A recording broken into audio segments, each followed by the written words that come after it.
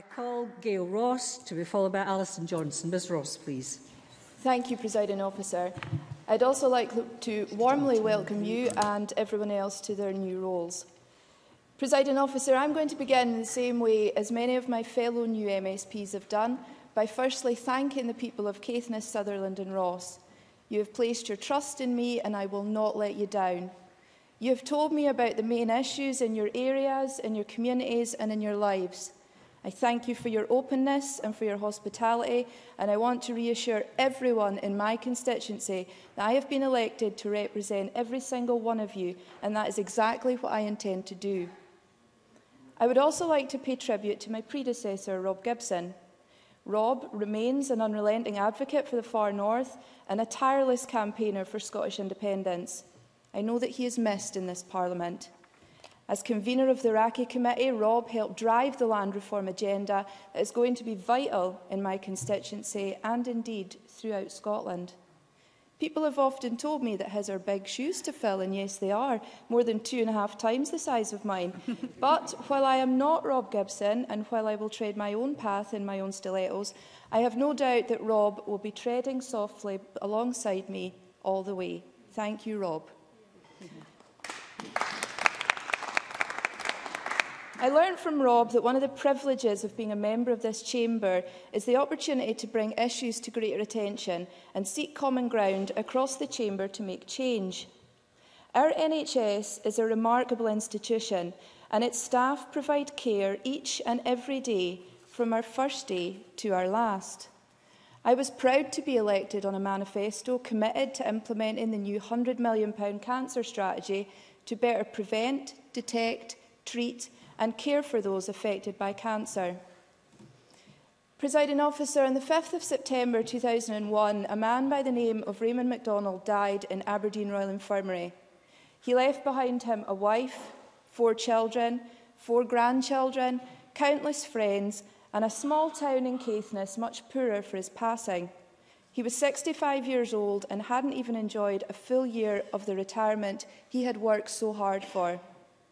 Raymond MacDonald was my dad, and he was taken by a brain tumour.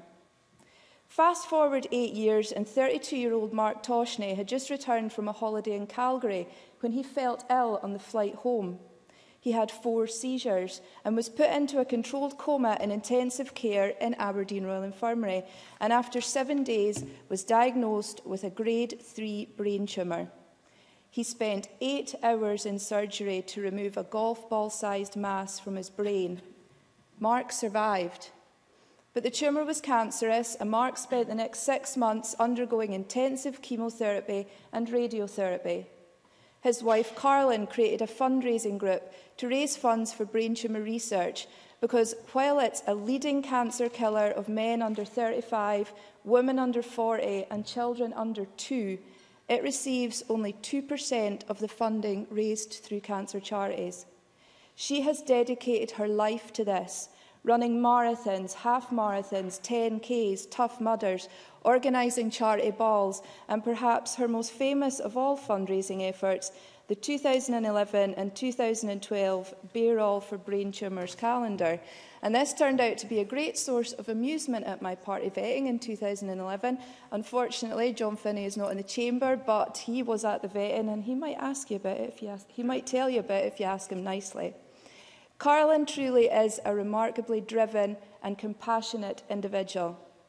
But for Mark, although classified as terminal, and although he still has 10% of the tumour left in his brain, he is for now cancer-free. So why does she do it? Because Mark still has to go for scans every 6 months. Because there is always the worry that the cancer will come back, and if so, it is guaranteed to be aggressive. Because they have a 6-year-old son that needs his dad. Because she feels as if she has to do something. Early diagnosis of brain tumours is difficult, and they are often initially misdiagnosed. Some people are treated for migraines, others for depression or stress. Early diagnosis could increase chances of survival hugely, depending on where the tumour is sited. Mark was lucky. To date, Carlin and her many helpers have raised over £130,000 through her charities Bear All for Brain Tumours and Friends of the Neuro Ward ARI. She is an inspiration and she deserves to be heard. Presiding Officer, earlier this year, she and others took the message to Westminster, and now I am helping her take the message to Holyrood. And through the new cancer strategy, I look forward to working with the Government and others across this chamber to explore what more we can do. In conclusion, Presiding Officer, for me, a fairer Scotland is one where everyone has a fighting chance if they fall ill, where your disease is adequately researched in our world-class facilities, and where everyone can continue to have access to the world-class treatments our hospitals and our excellent staff can provide. Thank you. Thank you.